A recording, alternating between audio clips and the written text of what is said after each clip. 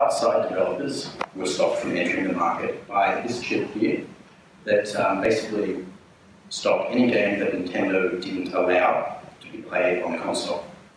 They also did some weird things, like they split up the regions, similar to how we have now the US and PAL regions. However, they really went out there.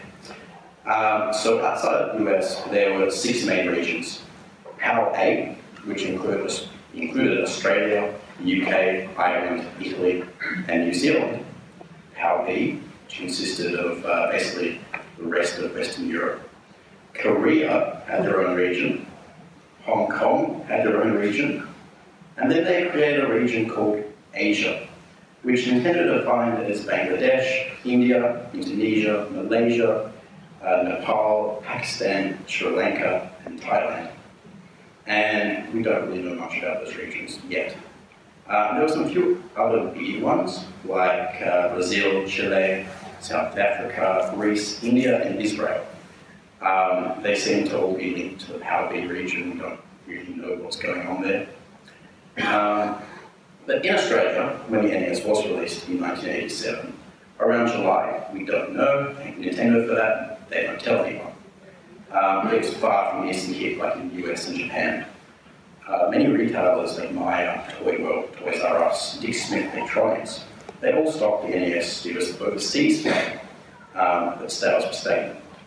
If you look at the advertisements back in the day, they all talk about the grand USA hit, never talking about the Australian success, because there was none, basically.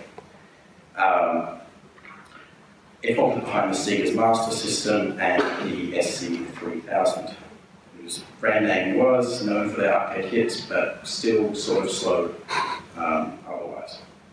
Prices of consoles and games were nearly double for the NES than they were for the Sega system. As you can see from this slide, about $80 or so, 90 even we can find. And that's in 1987 money. Converting it comes up to be around $210 for one game, and one NES game at that. And sales went down eventually. I'm not sure really what happened there. It's interesting that the price of the games is still the same, despite inflation. Microcomputers in Australia and overseas in Europe, and not so much in the US, were extremely dominant. And prices of games were minuscule, like $2 or $3 a game, maybe edging on $10. And newer microsystem computers weren't limited in their ability of hardware. We have to remember the NES and the Master System were 1983 hardware being released in 1987. They just weren't there. In the UK and Australia and Italy, Mattel, as in Barbie Mattel, launched the NES. As we can see, the UK had a few different distributors. They went through a lot of growing up to do. They had a lot of growing up to do, I guess. In Italy, the Wonderland, which was owned by Games of Wonder, then Wonder was their company, they switched to Mattel and Metalinea. And Australia, luckily, we had Mattel from 1987 to around 1994 in January, give or take a month. And then we switched to Nintendo Australia. New Zealand had a company called RR Fenton, which was 60% owned by Mattel, so Mattel. In Australia, we got, in Australia, we also got different distributors, such as Metro Games, which I guess wasn't an official distributor, but they had ties to Nintendo. They were under the Playcorp group, if anyone knows that company either. They own Zara Australia, stuff like that. When we look at publishers and distributors in Australia, things get interesting as well. So of the 713 licensed NES games for the platform, approximately anyway, only 297 of those were released in PAL A. Around of that, 230 or so were officially in Australia. It's hard to define because what do we say a game that's been mass imported by a distributor from the UK, is that an Australian game? Who knows? So when looking at the history of games, we also have to look at the first party and third party games. It's, well, as we will see later, it's extremely important to define. Nintendo's publishing scheme made things incredibly hard for third party distributors, publishers, and developers to enter the market.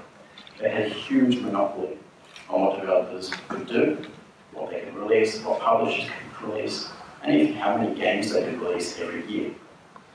Both publishers and developers had to acquire a license from Nintendo, and if you didn't, Nintendo would pursue you legally. And as we'll discuss, they've done that. For developers, this was particularly hard because Nintendo brought terms that weren't ever talked about previously.